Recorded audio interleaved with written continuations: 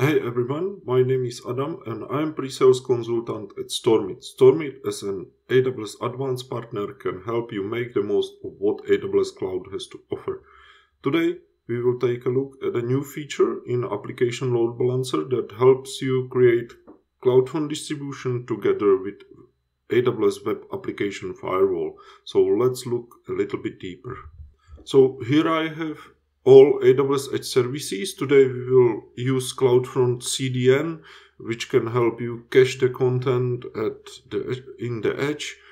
And we will also use Route 53 as DNS service and AWS WAF as a firewall. And all of this I will show in the AWS Management Console. And here is an infrastructure diagram. We will deploy services via a new feature in Application Load Balancer. Everything will be encrypted with HTTPS also. So if this is something interesting to you, let's go to AWS Management Console. So I'm in the AWS Management Console, and first thing what I want to show you is that I have one running EC2 instance that is accessible through the internet, and I have Apache web server there. It's just for a demo. It doesn't matter if it's Apache or something else. It's more about using Load Balancer together with a new feature which will help you to create CloudFront distribution together with AWS Web Application Firewall. Just let me check one thing because we will need it. This instance is in US East 1A. And first thing that I want to do is to create a target group. Let's create a new one, and this will be called Apache, and it will be on port 80. I know we want to use HTTPS together with our EC2 instance, but we will achieve this in the load balancer, and this is where the HTTPS will also terminate. So we can use HTTP to communicate with the EC2 instance. And that's all. Let's select the right instance, which is this one. And let's include it as pending below and create a target group. And we have a new target group, so we want to create a new load balancer. So let's go to load balancers and create a new load balancer, which will be Application Load Balancer, and this is where we will find a new feature. And let's call it again Apache, it doesn't matter. And that's why I wanted to check availability zone of the EC2 instance, which was 1A. Load Balancer is capable of using many availability zones together, but the minimum is 2. So let's select 1A and 1B.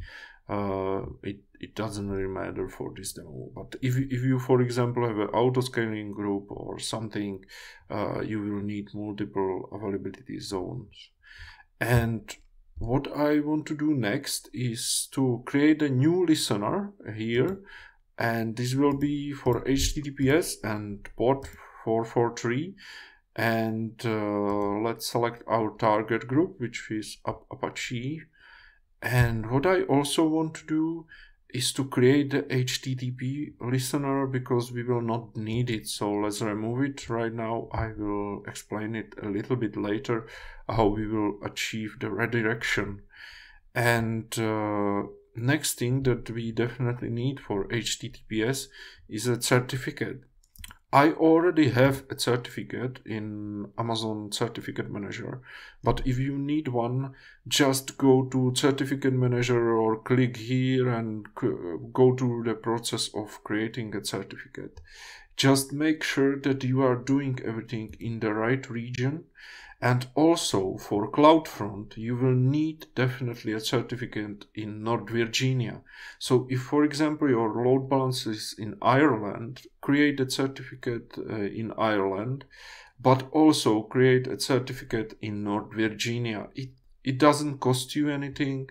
The main point of this is the CloudFront has a place where it stores its certificates is in North Virginia. So for CloudFront you need a certificate here, and that's everything here. And next thing that we will need to do is to use the new feature, which is here or here, and it's Amazon CloudFront plus AWS Web Application Firewall. I want to make sure that you understand the pricing first. So Web Application Firewall is also definitely will cost you something because there is no free tier right now. But CloudFront itself has a great free tier of 1 terabyte of data transfer out and 10 million of requests. So CloudFront probably for smaller application will be free, but AWS Web Application Firewall has its own pricing, so check that somewhere and make sure you understand that before you will run into problems. And let's apply this application layer acceleration and security protection together with the load balancer. And one great thing that you can check here is the benefits and considerations, but also there is a security best practice which came from well-architected framework is to add a security group to load balancer to ensure your HTTPS listener allows inbound traffic from CloudFront. But you can allow also only traffic from CloudFront. So nobody will be able to access the load balancer itself or also the EC2, but the EC2 itself has a different security group, so make sure that you will set that too. But we will want to add a security group to the load balancer.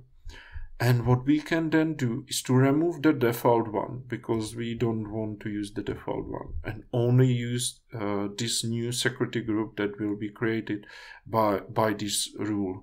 I will check that a little bit later to explain. Also, I will go through CloudFront and WAF itself, so you understand what is there and what you can do there. There is also a possibility to only add AWS Web Application Firewall. If you, for example, don't want to use CloudFront CDN, you can add it here, which again is really like a quick way how to create WAF for this load balancer. Just make sure that you understand the pricing of Web Application Firewall and how it works. So let's create a load balancer. And it should be pretty quick, so let's wait, and it's done. Okay, and now I want to check a couple of things here. So first thing that we want to check is where is actually the integration right now, and there is a tab called integrations, and you can find an information for CloudFront and Web Application Firewall, which is really useful. You can click through right away to the distribution or to the security dashboard in the distribution and WAF. So yeah, this is where you will find the information. And also what I want to check is the security tab here, which will show us the security group for this load balancer, which is now just opened to the CloudFront distribution. Just for you to understand, this whole thing will not change a security group in the instance. So just make sure that also in the instance you set it the proper way, which is to set it to only allow traffic from the load balancer. So this is the best option. Just basically you will you don't have to use 443 because all traffic will be on port 80, and you can just change basically the source to the security group of the load balancer itself, and it should work. And I will not do that right now. Let's close these tabs and just check. I want to check a couple of things. I want to go to CloudFront just for you to understand how the CloudFront works right now, and you can actually find it in the distributions, and there will be something what have a description of default one-click CloudFront distribution, and you can click to it and go, for example, to behaviors, which is the main thing I want to show you. And as you can see, all of these file types are caged by default. If you want to change anything in the behaviors, it's possible. Just check what are behaviors, how they work. But basically how they work, here's the default behavior that will work for any other file type, path, or anything else on the actual load balancer. And it will not cache the stuff. It will only cache these files. You can check that also, you can change it, and there is also an origin part which will be the load balancer, and that's all. What I want to check also for you is the WAF itself.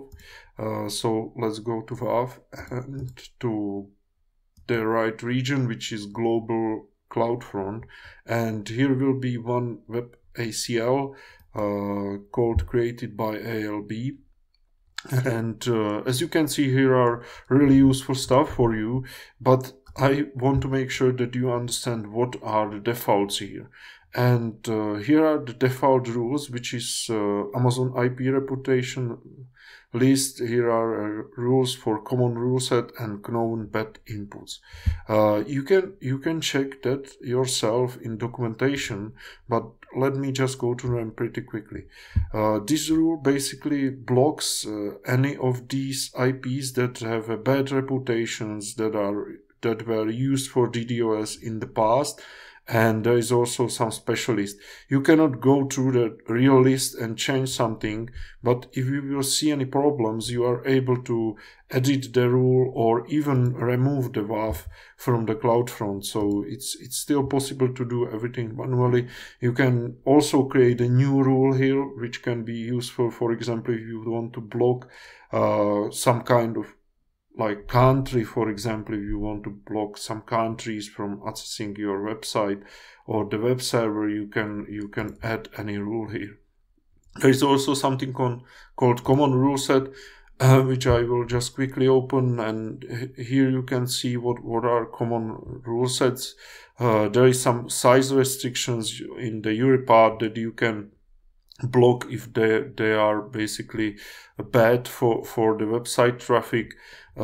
Sometimes this can make problems to the website traffic, so just make sure that you understand it at least a little bit what is happening in the WAF. How you will see the error if anything is blocked by WAF, it should be like 403 error, which will say something, it's blocked by the CloudFront distribution and you are not able to access the website. And this will be basically the WAF doing the work for you. So this is WAF and CloudFront. And I just want to make sure that you understand also other thing, how to connect the Route 53 or any other DNS, but I'm using Route 53 to the CloudFront distribution. So let's go to the hosted zones where I have my domain name, and let's create a new record. It can be basically this one. I can use naked domain. And here we should be able to find the CloudFront distribution. You can check that, but I only have only one CloudFront distribution, so this is the one. And let's create a record. So it's a record with alias to CloudFront distribution, and create a record. And okay, so let's test it out if it works. So it should be stormit.link. And as you can see, it works. One thing that I want to check also, and will provide more information about this, is the redirect from HTTP to HTTPS, which should work. Yeah, it works. And why? Because we removed the listener on the load balancer for port 80, so we are not redirecting it in the load balancer. But working automatically in CloudFront. I will show you where you will find this. In the CloudFront, when I go to behaviors and the default behavior here, you can find it here. As you can see, there is redirect HTTP to HTTPS, and also if you need something around allowed HTTP methods, you will find it here, and other options that I will not describe. So let's cancel it, and that's all in the AWS Management Console for this demo. So that's all for today. Reach out to us with any questions or comments, and visit our website stormit.cloud, subscribe to this channel and like this video. Thanks.